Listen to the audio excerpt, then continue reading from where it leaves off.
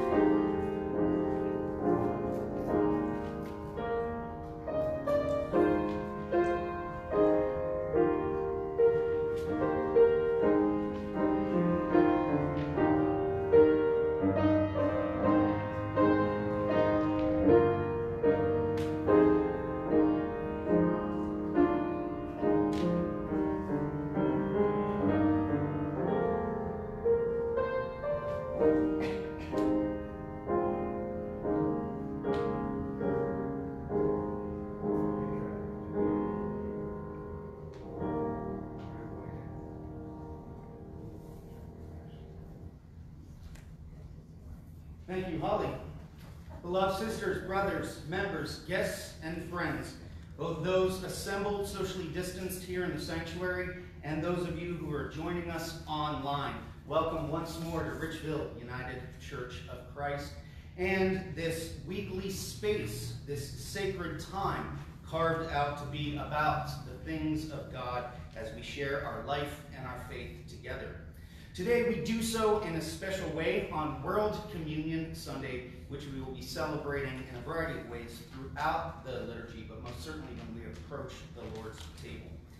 Being mindful of World Communion Sunday, we do once again thank Holly for sharing her gifts with us today. Holly coming and serving as Mike is taking one of his weeks off, his vacation weeks, but even as he's taking vacation, he is sharing his musical gifts with another organization. So we're united across the miles, even just within this congregation and our staff. We are one people, one body, with one faith, one Lord, one baptism, and one table that we share on this World Communion Sunday. And we also shared the table in a different way last night. So we want to give God thanks for everyone who participated in organizing and pulling off an altered 49th Annual Fall Festival of Richville United Church of Christ. Most notably, we want to thank the Spiritual Life Committee and the Finance and Stewardship Committee, as well as the Outreach Committee for being the bones for the whole event. Karen Gerber and Debbie Sizelchek notably leading up the team. We thank everyone who participated. We'll talk more about that during Joys and Concerns, all the specific contributions.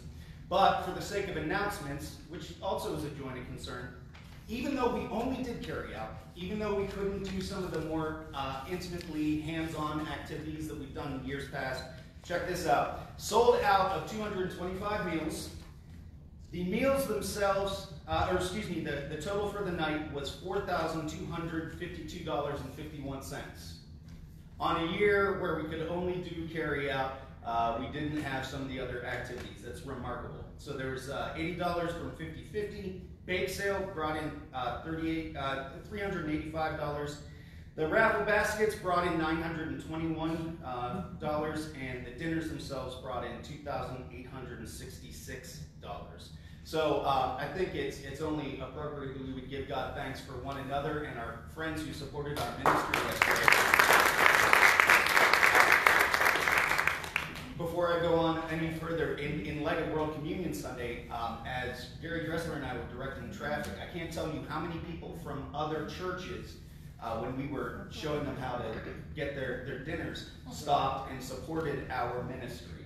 From other denominations, from other congregations. So World Communion Sunday started last night, apparently. Karen, you wanted to add? Dinner expenses were all covered, so that is with donations for that, which really helped too. So. Amen. So if you did not hear that additional note, this is all profit insofar as all of the expenses for the Fall Festival were covered by previous donors. So we rejoice for the generosity of those who made that happen. And as we serve a God of abundance, there are some leftovers. There's trail bologna and cheese for sale following service, but I believe everything else we pretty much cleared out. There's some coleslaw left. Oh, there's some coleslaw as well. Okay, trail bologna, Swiss cheese, and coleslaw are available after service if you would like to purchase some of those. Loved ones, are there any other additions to that fall festival announcement? Great. At this point, I would draw your attention to the messenger in your bulletin. For those of you who are joining us online, you can go to richvilleucc.com, go to the Bulletins and Newsletter tab, and there you can download both the worship folder and the messenger, the weekly calendar insert. A little bit later in service, we'll talk about one of the 5 national mission offerings of the United Church of Christ. It's the Neighbors in Need Fund. You'll see an insert in your bulletin. Tomorrow night at 6:30 is consistory. Same thing on Tuesday night for Christian Ed. The rest of the regular weekly schedule continues. This coming Saturday, we hope to have our Saturday meal ministry, but working on volunteers at the moment. You'll notice on the inside of your messenger a variety of notices for the congregation in general, as well as some upcoming dates that you can read for yourself. Before we go any further into worship, I do want to remind folks that as we continue to faithfully assemble in a variety of altered ways in response to the coronavirus, we do still continue to celebrate the Lord's Supper together, both in person and those of you joining us online. If you have not, please grab your communion packets from the narthex, and we always have these out for folks the week leading up to a communion Sunday as well. Loved ones, no matter what season we find ourselves in, we serve a mighty and powerful God. So let our opening hymn testify to that. Number 74, I Sing the Mighty Power of God.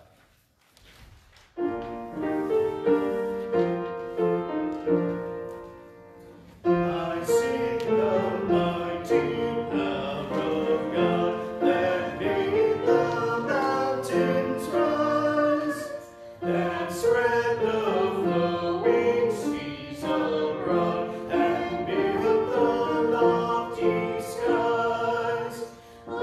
sing the wisdom that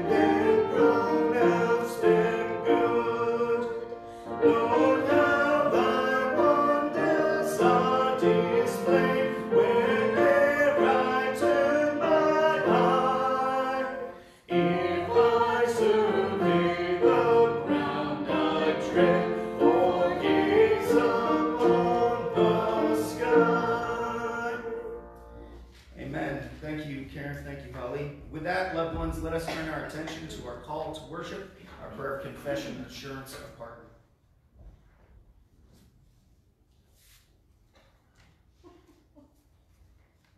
Every time. I ain't the only one, Gary. I'm with you.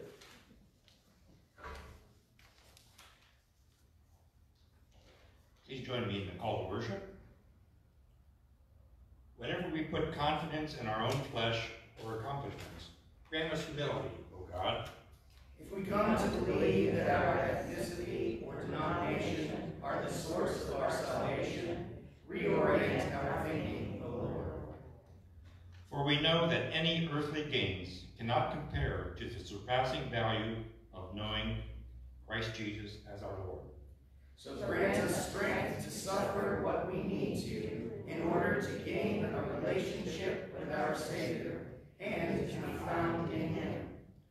For we know that our righteousness cannot come through our own attempts to fulfill your law, but it comes through faith in Christ. Therefore we ask that you, Holy One, would make us righteous through our faith in you. We want to know Jesus more fully, the power of his resurrection and the sharing of his sufferings, so that we too will be resurrected like him. So remind us that we have not yet achieved this goal, but fill us with endurance to keep pressing on. And we will continue to give thanks and praise, for you have made us your own through Christ Jesus. Then, no matter what has happened in the past, we will strain forward toward what lies ahead, the goal and prize of our heavenly calling from you. Amen.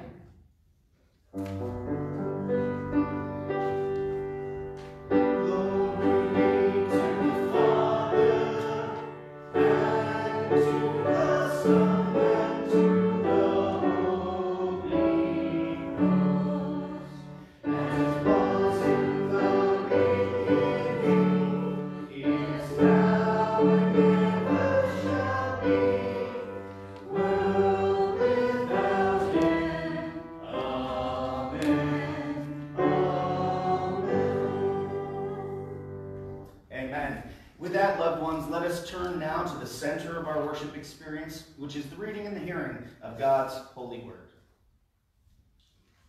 Continuing this morning with readings from Exodus, this passage from the Hebrew Bible comes from Exodus 20, verses 1 through 20.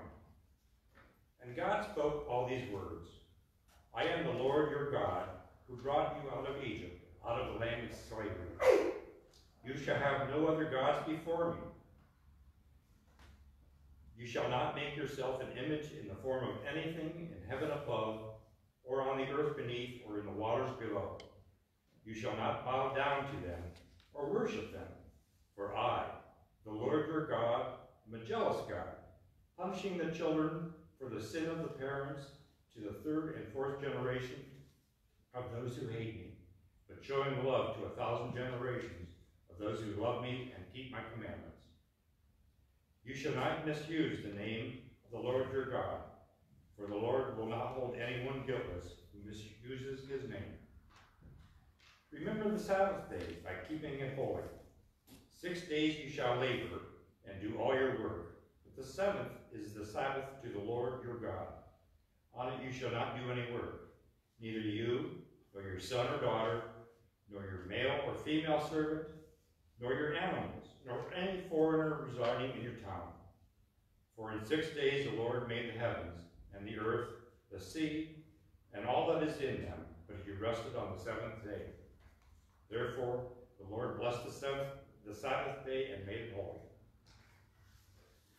Honor your father and your mother, so that you may live long in the land where God is giving you. You should not murder. You shall not commit adultery. You should not steal. You should not give false witness against your neighbor. You shall not covet your neighbor's house. You shall not covet your neighbor's wife, or his male or female servant, or his ox or donkey, or anything that belongs to your neighbor. When the people saw the thunder and lightning, and heard the trumpet, and saw the mountain in smoke, they trembled with fear. They stayed at a distance and said to Moses, Speak to us yourself, and we will listen. But but do not have God speak to us, or we will die. Moses said to the people, do not be afraid. God has come to you to test you, so that the fear of God will be with you to keep you from sinning. Thank you, Gary. That's God's word to and for the people of God, according to the book of the Exodus of the Hebrew people from the Old Testament. We pray, as always, that the Lord would bless our reading, our hearing, our understanding, and of course, most importantly, our application of this and all of Holy Scripture.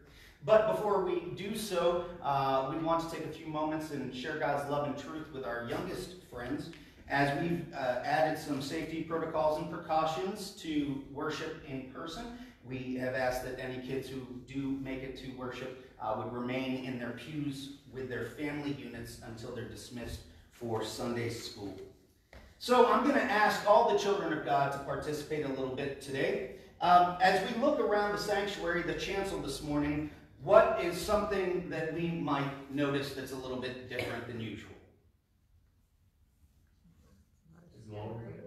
It's decorated. Somebody else said the globe. The globe. Okay, so it's decorated quite a bit more than it is at many times throughout the church year. The globe sticks out. So why is the church decorated this way today? World Communion Sunday. Exactly. And today we're really interested in the fact that God wants to pour out salvation on the whole world. That's part of the reason that we celebrate World Communion Sunday. Because even though there are Christians who practice the faith in different ways and we don't agree about absolutely everything all the time, we all know as Christians that it's through Jesus that the whole world is to be saved. And so we celebrate our unity with Christians of different stripes and flavors today. And part of our unity is not just in Jesus, but also in the Hebrew faith that Jesus himself was a part of, that came before him. Today, Mr. Gary read for us a story out of Exodus about the giving of the 10 Commandments. And I want to say to you today that the 10 Commandments are one of the first signs that God wants all people saved and whole, healthy and whole and holy and well. And I'm going to illustrate that by looking at some of our decorations. Okay? So aside from the globe, what are some of the decorations that we have on the chancel today? Different communion sets. Different communion sets? Yes. This one was handcrafted in Israel. This one was handcrafted in Malawi, Africa. Then the one we'll be using later in service is our traditional liturgical communion set. It's from brass. Okay, so we got individual communion sets. What else do we see? Bunch of different crosses, yes. So there's a Jerusalem cross on an Anglican prayer necklace. There is a Celtic cross hanging over the one communion plate. There's an abstract cross over there. There's a Roman Catholic rosary over there. There's the traditional gospel cross of the early church. There's a peace cross in the bread basket. Got some other crosses over here. What else do we see? Different breads. Very good. So we've got matzah in honor of our Jewish sisters and brothers. We've got challah in honor of our Hebrew Christian friends. We've got naan in honor of our Eastern Indian Christian friends. There's French loaf. There's pita for the Greek Orthodox Christians. Okay, so what else do we see? Yes, different stoles, right? So we've got a Messianic Jewish prayer shawl, right? A talit. This actually comes from the chapel of St. Francis in Italy, and it's a Roman Catholic stole. This one was handmade for me out of an old hot rod button-up bowling shirt.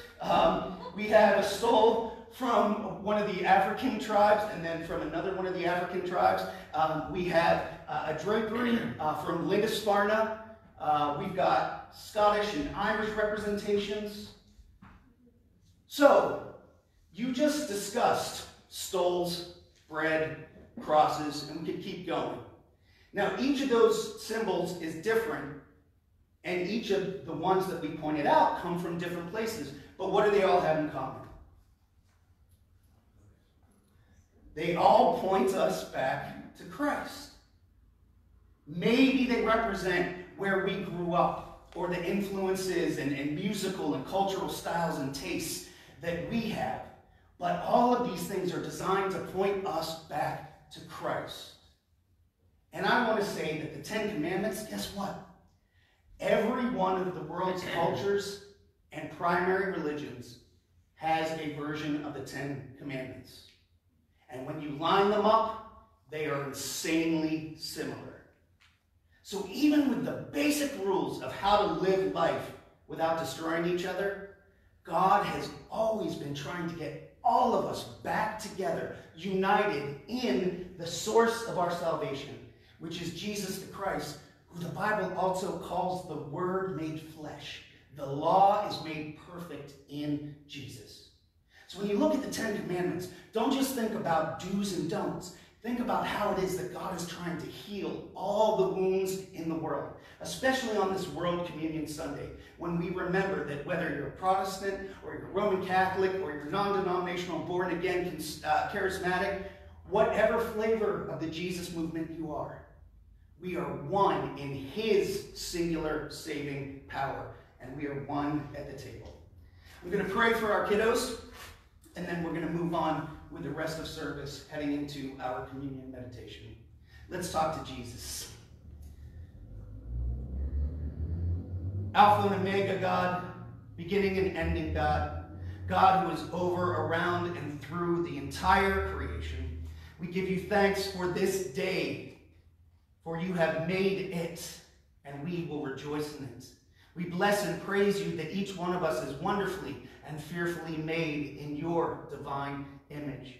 We thank you, God, that even though we are so wonderfully diverse and different from each other, we all come from the same source, and you're calling us all back to the possibility of a shared eternal destination. May we walk through this world together. And God, may your laws, your commands make sense to our kiddos. May they be able to live them out in their daily lives, whether that's at school or around the dining room table with their family or hanging out with their friends in their extracurriculars. Because God, it is your desire that none should perish, but all should be saved. Through the name of your Holy Son, our precious brother, Savior, and Lord Jesus the Christ. And may all God's kids say, Amen. Alrighty, and we do give thanks to Miss Jennifer for being prepared to continue the spiritual formation of our little ones. And for the folks who are worshiping with us at home, if you do go to the Bulletins and Newsletter tab on the website, you can download the weekly children's bulletin to do those activities with your kiddos at home. Friends, as we continue towards the celebration of the Lord's Supper, we do have one additional scripture passage beyond what our call to worship was based on and what Gary read for us. So I'd ask that you would draw your attention to, listen to and for the Word of God as it comes to us according to Matthew's Gospel, chapter 21, verses 23 through 46. Listen to another parable, Jesus said. There was a landowner who planted a vineyard. He put a wall around it and dug a wine press in it and built a watchtower. Then he rented the vineyard to some farmers and went away on a journey.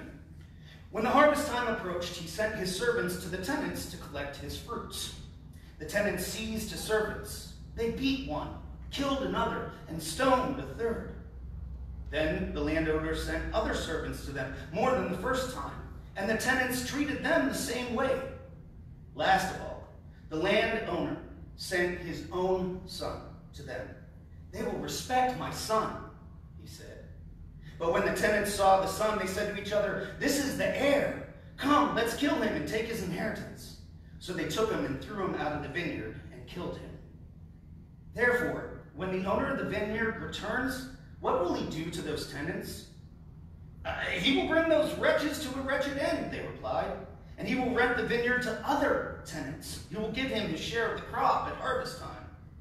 Jesus said to them, have you never read in the scriptures, the stone the builders rejected has become the cornerstone? The Lord has done this, and it is marvelous in our eyes. Therefore, I tell you that the kingdom of God will be taken away from you and given to a people who will produce its fruit.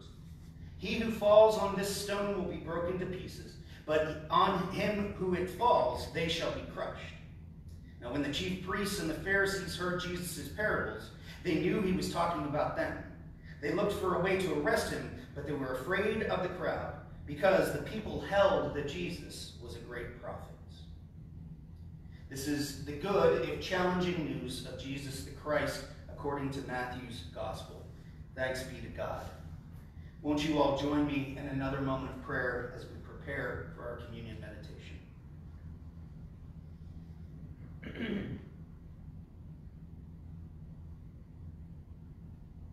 Maker, owner, redeemer of every good thing.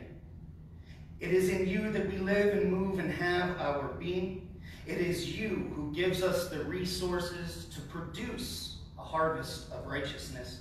So we would ask on this day, especially in honor of the gifts of field and vine that we celebrate at the table, especially on a day when we celebrate the table with Christians all around the world, we would pray that the word of Scripture would come alive to us, strengthen and empower us, refine and reform us, that we might indeed produce fruit in keeping with your righteousness. And Holy One, I would ask that the words of my mouth and the thoughts and meditations of each of our hearts and minds might be acceptable in your sight.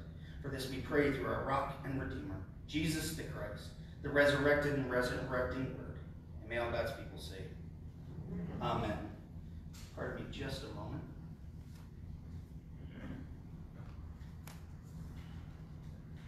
Well, as we know, we are midstream in our fall sermon series, The Ways of the World versus the Way of Jesus. And we will be looking at that in some respects today. But most notably, we're going to look at all of our texts in the context of World Communion Sunday. So as I sometimes need to share with folks, not one of our readings is going to get all of the attention that it needs. That's for our studies on Wednesday nights. That's for our Sunday school class studies, our individual personal studies to dive a little bit deeper. With that, I will begin in earnest by making kind of a bit of a, you might say, Pauline, perhaps even pompous confession to you all. I have obeyed every one of the 10 commandments, except you shall not lie. Let us remember that if we stand under any of the law of God, none of us is righteous, no, not one. Some part of God's law is going to convict us. Some part of God's law we're going to fall short on. So as I begin the message with that, I think we need to acknowledge that most of us in our culture, particularly in recent years and days, have become accustomed to the phrase law and order. Dun dun. What I'm going to ask you to do today, put on repeat in the back corner of your brain through the rest of the message time, instead of law and order, dun dun. Instead of that, put in the back corner of your brain the lyrics and the tune to the song popularized by Frank Sinatra and later used in the sitcom Married with Children. The song Love and Marriage, written by James Van Heusen and Sammy Kahn. The original lyrics go like this. Love and marriage, go together like a horse and carriage. This I tell you, brother, you can't have one without the other. Love and marriage, it's an institute you can't disparage. Ask the local gentry, and they will say it's elementary. Try to separate them. It's an illusion. Try, and you will only come to this conclusion. Love and marriage. Now replace the words love and marriage with the title of today's sermon. Love and order. Love and order, love and order. Which leads us to kind of the primary question for today's communion meditation as we look at these three scriptural texts. What is the purpose of God's law? if we're supposed to be remembering love and order, why did the Lord send the covenant carved into stone tablets and later recorded on scrolls? Why did the Holy One empower prophets to speak out to each successive generation of the people? How is the way of Jesus the final answer to these questions? Well, it's kind of like what my kids have asked me. Said, Dad, we don't understand. How can God have 10 commandments for the whole world, and yet Daddy can have 152 just for this house? I'll answer that question sharing a quote from C.S. Lewis. When a man is getting better, he understands more and more clearly the evil that is still left in him. When a man is getting worse, he understands his own badness less and less. Why do rules exist? To keep us safe. Why are rules created? Well, they didn't exist because they hadn't been broken. But if there is harm being done to God's good creation, then they come into existence. It seems a preacher had just died, and then he was in the line to go to heaven. There was a guy in front of him waiting to go as well, and the preacher asked the guy, so what did you do professionally in your life? And the gentleman replied, well, I was a bus driver, but I always stole and cheated and broke the law a lot. The preacher says, in my life, I was a minister. I always gave to charity, and I was nice to people, and I gave the longest sermons.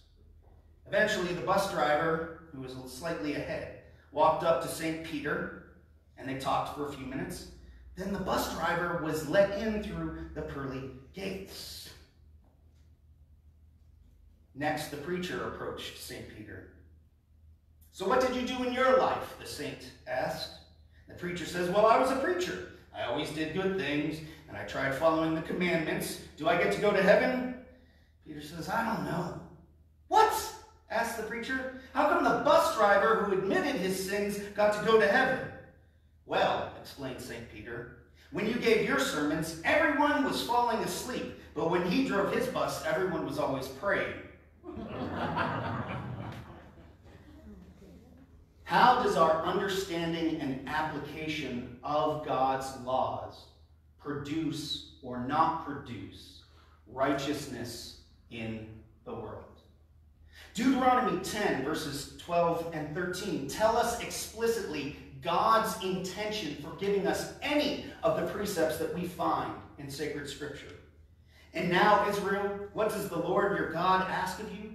But to stand in awe of the Lord, to walk in obedience to him, to love him, to serve the Lord your God with all your heart, mind, soul, and strength, and to observe the Lord's commands and decrees that I am giving you today for your own good.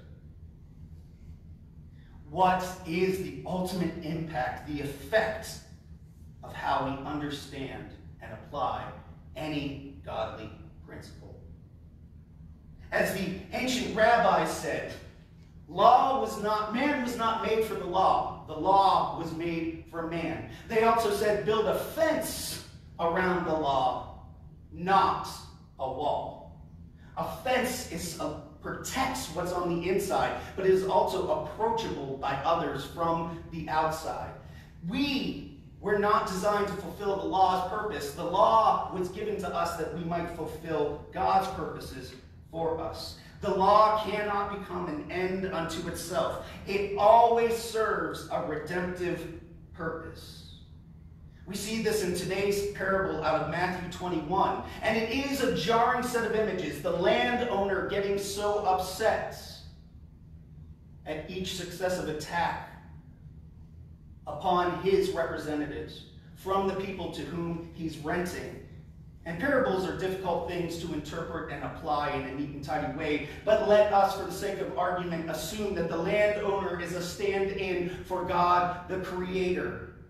And the first set of representatives are the law and then the prophets. And the final representative is the landowner's own son, who is Jesus the Christ. And what was it that the landowner was asking? That the people not enjoy the winepress and the vineyard? No, that they should bear fruit and give it back to the one who gave them all their gifts in the first place. What is the purpose of the law? It is to maintain both love and order. In each of the 10 Commandments, we can see that it is designed to be a social contract that keeps the community from killing itself or one another. Love and order. Seems there was a rabbi who was going to a restaurant who he'd been going to for many years.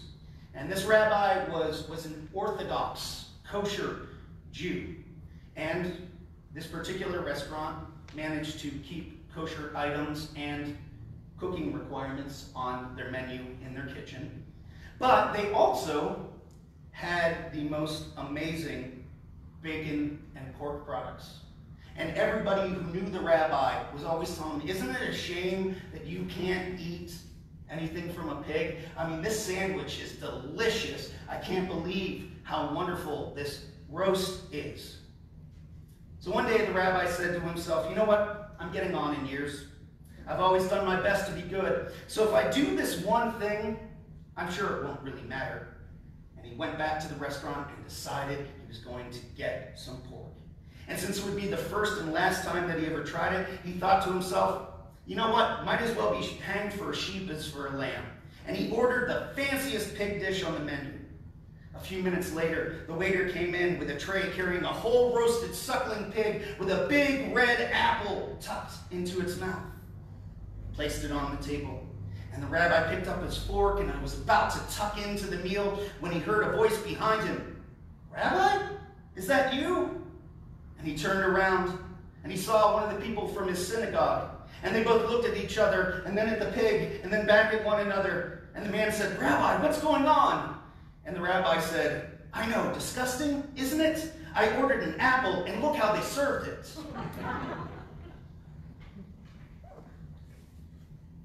We can cover over both our sins by manipulating the Word of God, and we can also turn the Word of God into a cudgel that inhibits the enjoyment of life for ourselves and for others. What does the way of Jesus ask us to do? I think if we return to today's Philippians reading that our call to worship was based upon, we recognize that even a Jew among Jews, a Pharisee among Pharisees, a man who kept the law in the strictest ways possible, Paul acknowledged that the gospel of our Savior is ultimately not about personal piety, but it's about a pursuit of health, wholeness, wellness, and unity, even amongst those with whom we have disputes and disagreements. A little boy named Johnny, one of the first churches I served, came up in Sunday school, and he said, if you go to church every week and try to live your life following the 10 Commandments, will you get into heaven? No, Johnny, I said. He said, well, what if I sold my house, my car, and all of my possessions, and then I gave all of my money to the church? Would I get into heaven? No, Johnny. So he decided to turn the tables. And he said, okay, he said, you asked me a question. I said, okay, well, if I spend my whole life being charitable, loving my family, and being kind to everyone I meet, would I get into heaven then? No, said Johnny. And I was surprised that he was getting the message. And I said, so how do you get into heaven? He said, you have to be dead. Which, there are two truths about the kingdom of God. One is that there is an eternal destination that we long for and we can only enter into through the grace and the redeeming work of Jesus the Christ. The other is that while we're on this side of the wall around the proverbial winepress and vineyard, we are expected to bear fruit and create as much of the kingdom in our own lives and world as possible. Why do we have the law? What difference does it make in our lives and world? The law has always been about creating a more just and equitable society, one that more closely resembles the kingdom to come every day in every way, while still showing us how far we have yet to go. The author Gary Anderson, in the lectionary commentary on the Old Testament and Acts, talks about these readings and warns us against the danger of domesticating the living words of God. Indeed, the deep significance of the gift of the Ten Commandments has been obscured, if not lost, in our domestication of them, in making them into a cultural icon. As a consequence, we lose the sense of awe that we read about in the Deuteronomy passage. We lose a sense of wonder that comes from the Exodus story. We lessen our understanding and receiving of the commandments of God as revelation to us and for us. These are not 10 good maxims for the good life, Anderson wrote, but the living words of a living God. The ways of the world ask us to worship the Ten Commandments engraved in stone as an idol, which, by the way, if you didn't pick up on it, one of the first commandments says we're not supposed to worship graven images. Or asks us to use the law as a cudgel to judge and beat others down with, rather than the way of Jesus, which is a living word that holds the whole community together, healing and restoring us, pointing out where we are wounded and empowering us to offer succor to the wounds of others. So let us bear in mind that from the beginning, God's law and truth is designed for love and order. And we experience that in a precious and powerful way on this Sunday every year, when we approach the banquet feast of the Lamb on World Communion Sunday. As we come to this table, this holy meal, shared in a variety of ways across time, around the globe, through different cultures, we know that there is one body, there is one cup, and we are one people with one purpose, that is to love and serve the Lord our God with all our heart, mind, soul, and strength, that all people might enjoy this meal of salvation that was offered to us for free, but asks us to participate in. Amen.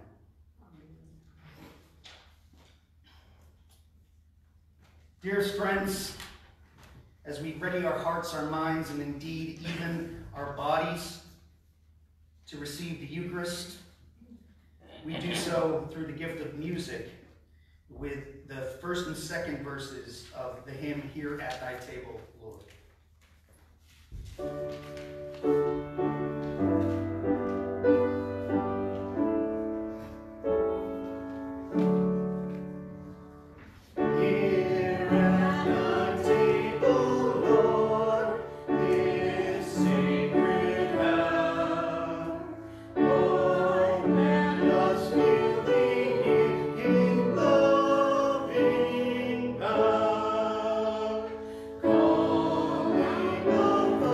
Away.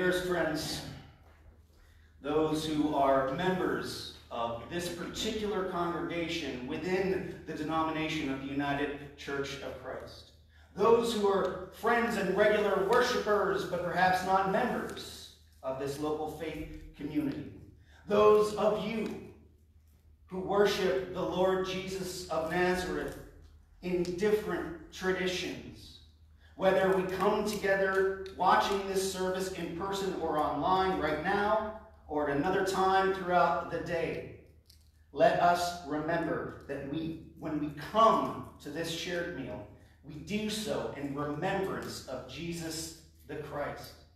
And the fact that on the last night of the earthly festivities that he would ever share with his nearest and dearest friends, his closest disciples, who themselves were made up of a broad cross-section of Jewish and Roman society in the day.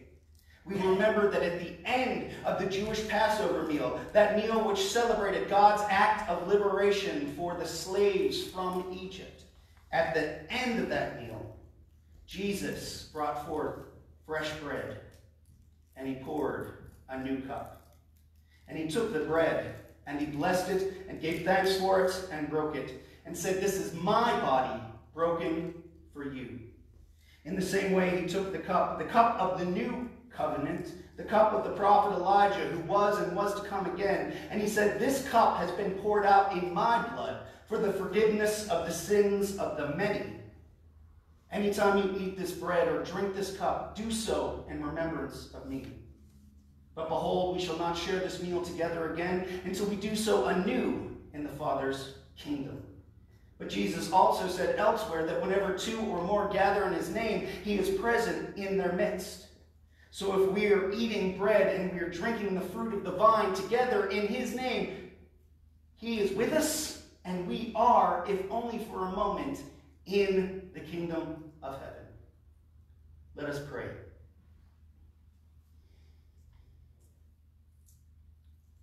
Life giver, life sustainer, life redeemer and renewer, we come before you this morning and we bless and praise you for the gift of this special liturgical celebration, for the gift of your law and prophets contained within the sacred scriptures, for the gift of the word of life made flesh in Jesus himself, for the gift of your people around the globe and throughout the ages, for the gift of bread and cup and holy fellowship.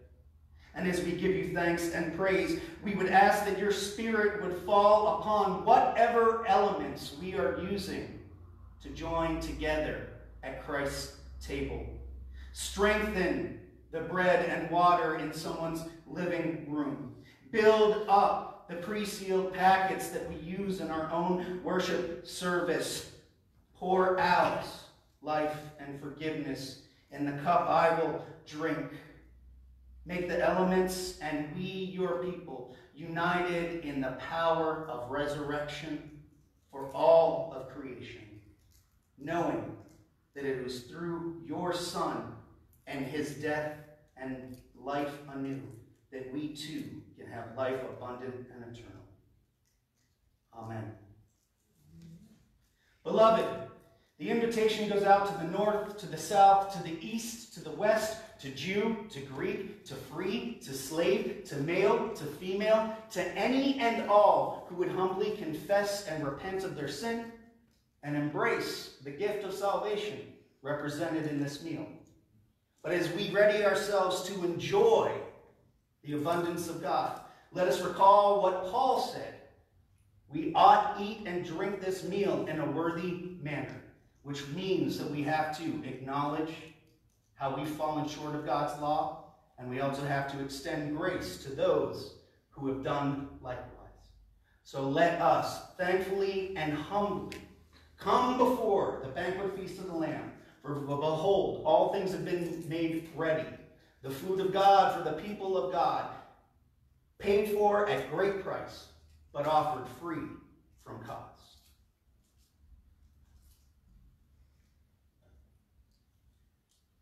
This is the body of Christ, broken to put us back together. Take and eat.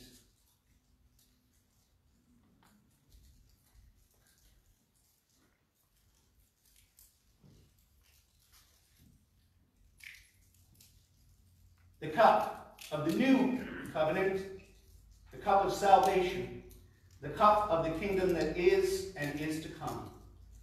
Let us drink.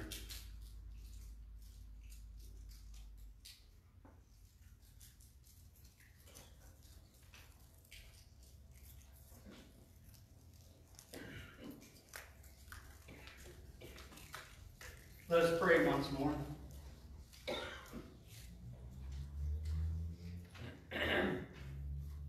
Holy One of all the ages and places in this great, grand cosmos, you who established creation out of love in an ordered way, we bless and praise you that when we rally around the communion table, when we link up in fellowship in mutual pursuits of the wisdom of the Scriptures, when we join together on the path of discipleship that is following the way of Jesus, we can and are reordered to fulfill your purpose for our individual lives and our life together.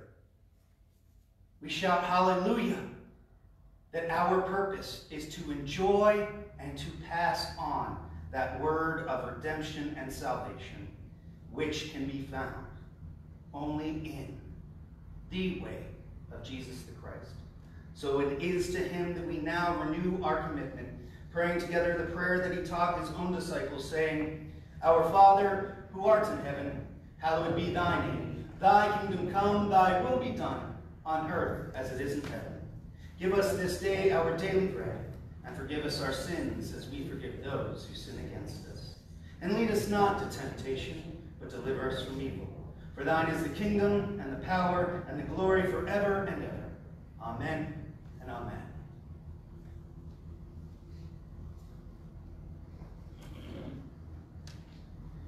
As we know, one of the great joys, one of the profound privileges, one of the amazing powers that comes to us in the Christian life is that we get to share our lives with one another, that we do get to maintain community and to bring God's healing to the world. And one of the ways that we do that is through lifting up our shared joys and concerns. So at this time, I would draw your attention to the back of the weekly messenger. There you'll see your update and ongoing prayer list. If you're joining us online, you can of course type in any public prayer concerns in the comments field of this video. If you have private prayers and concerns, you can contact me through phone, by text, or voicemail. You can email me. You can instant message me. You can also share prayer concerns by contacting the office or one of the Call to Care members. And if you're here in person, you can always fill out a prayer card and drop it in either the offering plate at the back or in the Welcome Center in the prayer box.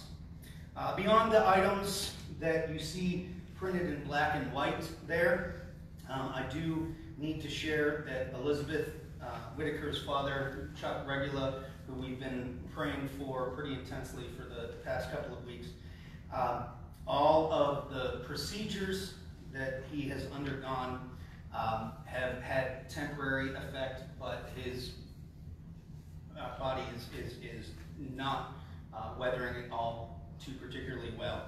And at this time, he is moving into the hospice phase. Fortunately, Elizabeth, her siblings, and her mom have been able to get into the Cleveland Clinic to see him. Unfortunately, the reason that everybody's able to right now is because of the hospice diagnosis. Please continue to pour out your love, your strength and support, your prayer, compassion, empathy, and sympathy for Elizabeth, her mom, her siblings, her kids, her husband, in these difficult days to face anything, let alone this kind of diagnosis. As we discuss diagnoses, I want to lift up as both a matter of joy and of concern, which is somewhat unfortunately apt for World Communion Sunday, but as folks have been for the last few days, we want to add our prayers with people who do and do not like the political agenda of our president, who all have been praying for his welfare since his COVID diagnosis. I think that's the beauty of our shared humanity, and certainly our shared Christianity, is that we are praying for that man, for President Trump. We pray for the good function of his office. We pray for his staff who have also contracted it. We give thanks for and ask strength for all of those who are providing medical care, both out of the White House medical office and then, of course, at Walter Reed right now. This is part of the beauty amidst the pain of our shared global struggle right now, is that we can ask God's healing for one another in these dire days. Returning to joys, as we noted at the beginning of service, we do once again give God thanks for everybody who made a changed Fall Festival still a mighty success. And we had folks who donated the actual material items to make the dinners. We had folks who put together lavish raffle baskets. We had people who set up and tore down. We had folks who worked in the kitchen. We had people who were directing traffic, older and younger. We had people bringing in their baked goods, folks who purchased the meals and contributed extra funds. And do bear in mind that the income that comes from the Fall Festival empowers our ministry for mission and ministry through our outreach committee. That's where the outreach committee's budget comes from each year. So not only are we serving the interest of Richville UCC, but our ministry to the rest of the community outside of our own formal congregation. So thank you all who participated in any of those ways. It was a profound success considering the challenges and the adjustments that we had to make this year. Are there other pressing joys and concerns among those assembled today? Debbie. I do have a list of the basket winners that I will post out in the hallway, and they'll also be in the newsletter. Strangely enough, as you were talking about everyone who came to not only our church members, but outside of our church, we had 10 winners that were church members, 7 winners that were community members. So it was a nice mix. Amen. That's awesome. For those of you who didn't hear that, we will be posting in other places who the basket winners were. But as Debbie noted, kind of a joy, out of the 17 baskets, 10 were Richville UCC members, but 7 were just friends in the community supporting our ministry. So praise God for that. That's really beautiful. Anything else, friends? All right. Well, as we noted at the communion table, anytime we gather in the name of Jesus, he's present in their midst. So we know that the Lord has been listening along with everything we've been talking about. Nevertheless, we're going to formalize our prayer. God of grace and God of glory, you who holds the foundations of the earth together, you who places your own essence within each of us that we would long after more of you. We come to you once more this morning, and we are a thankful people that despite our assorted challenges, our losses, our grief, our anxiety and uncertainty, still your provision goes before us, and we see signs of life and restoration as you knit this fractured world back together. So we would ask, oh God, that those who are heartbroken in this time, those who are not receiving what they need to live joyfully and abundantly, that they would sense your powerful presence in their midst, and that some way, somehow, you would open the storehouses of heaven to give them the resources they need to be instruments of your peace and healing in their own lives. God, we do thank you for the medical practitioners who are your earthly hands and feet, those who do the work of the great physician through modern medical miracles. And God, we would ask in the days ahead, each of us and all of us would lean into your unifying personhood and purpose, that we would have wisdom and strength, endurance to push forward toward the goal of our faith, which is our salvation and the promise of resurrection through Jesus the Christ. It is in his name and through the promise of the Holy Spirit that we turn to you now with those prayers that we can't give shape to with human words. Receive then our personal, our private, our silent petitions.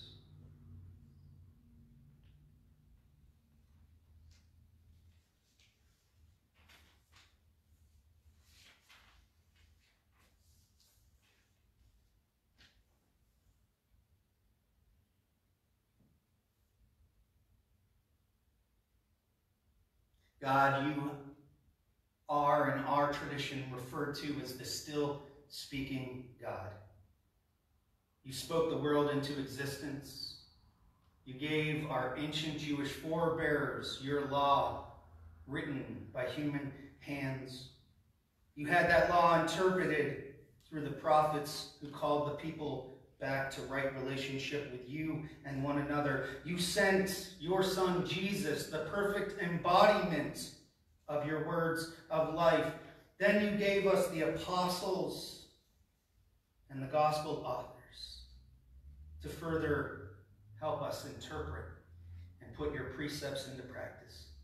For all of that, we thank and bless you and ask that all of our shared prayer would somehow be magnified and made more effective to your glory and the healings of the nations.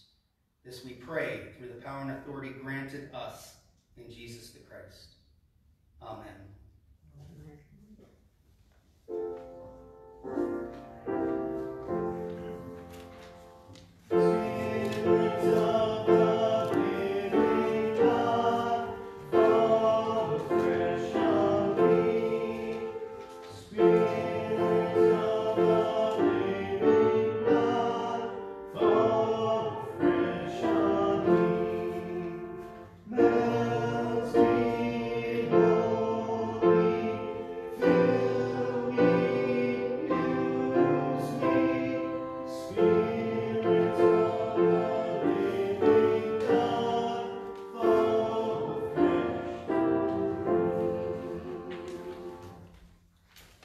Amen. We celebrate the fact that in Christ Jesus every day is a new day and God's grace is without ending. That the Holy Spirit does indeed reshape, refine, reform us and equip us for mission and ministry. And so as we give thanks and we invest in the things of the kingdom, we do that in some practical ways. This Sunday each year is the Sunday that in our denomination, the United Church of Christ, we take up one of our 5 national mission offerings. If you've heard the phrase 5 for 5, this is one of those 5 offerings. The Neighbors in Need Fund has different designations each year, but basically those funds are dedicated to humanitarian faith activities. And the way that we distribute those funds from the national level is through grants. Those grants can go to local churches for specific projects. They can go to associations, conferences. They can go to fund interfaith cooperative efforts, global ministry initiatives. But the Neighbors in Need Fund ultimately is designed to directly impact the health and welfare of God's children here on this earth. And as you note from your bulletin insert this year, the emphasis is on children specifically. So there's a variety of ways that you can contribute to that. You can notate on your regular offering envelope that you're going to give to mission and ministry beyond your regular offering. You can also go online and donate through the national website. However, if you give it through the church, then that accounting is kept in terms of Richville UCC being an active participant in our denomination. Whether it's special missions or your general volunteering as you did this weekend and you do all throughout the week to keep the church up and running, whether it's through using your skills to, I don't know, repair the boiler or balance the checkbook, or, of course, the bringing forth of your material treasures by in-kind donations and financial gifts. We do want to participate in what God is doing in the world through this church, and so we do that by taking up our time, our talents, and our treasures. And if you cannot be with us in person, of course, you can contribute online via PayPal under RichvilleUCC at att.net. You can swing past the church throughout the week and drop it off during office hours.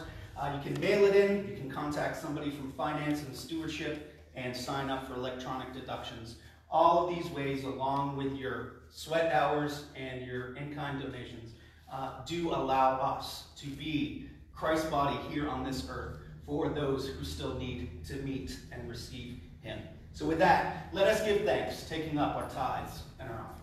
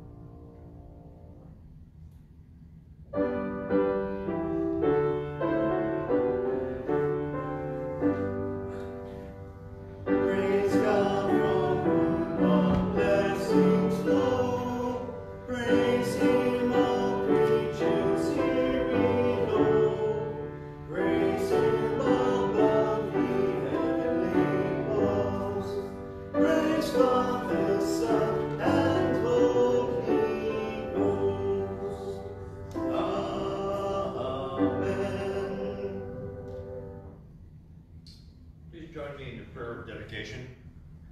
In thanks for the privilege of the mission Christ has entrusted to us, we bring these gifts. Receive them, we pray, dearest God, and anoint us to be faithful stewards of them, that we would wisely use them in promoting our campus as a place of safety for the community. Bless our living and giving, we humbly ask, so that your life, our life together, would offer care for the whole person, body, mind, and spirit. For in contributing our time, talents, and treasures, we long to faithfully share the story of Jesus and invite all people into it. May the whole of our tithes and offerings serve the vision and future you have in store for us. Let them and us help to create a congregational culture where we reflect Christ in all we do.